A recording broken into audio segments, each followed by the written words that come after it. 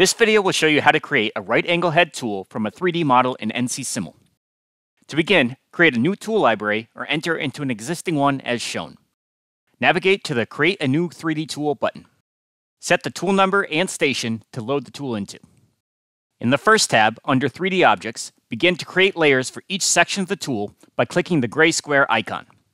Then, navigate in Windows Explorer to the location of your 3D models. Once imported, choose the CAD unit and solid layers and then hit Apply. Repeat this process for the inserts, choosing all 6 layers, and also for the link between the head and the holder. Once complete, continue on to the Position tab.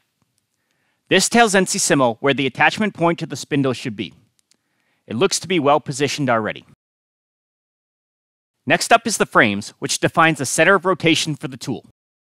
Since this is a right angle head, we will want to move the coordinate system out onto the center of the z-axis in the rotational section. Moving on to the association, declare what type of feature each layer is so that NC Simul knows what to use as a collision object and what to use to remove material. Set this for the holder, accessory, and cutting portions.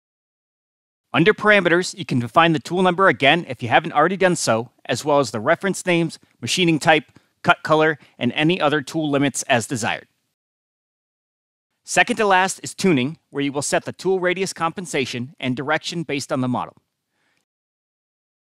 You can also offset the XYZ gauge length here. And finally, the Compensations tab, which based on our original parameters has already been set up to read the compensation equals tool radius. Select Save and OK to exit the library and hit Update Full Tool to refresh everything. Find where the tool is called in the program, click on that line of code, and view the newly created right angle head in the spindle. From here, simply begin a simulation to verify your code and feel confident sending it out to run first time with a tool that can be tricky to catch all possible collisions otherwise.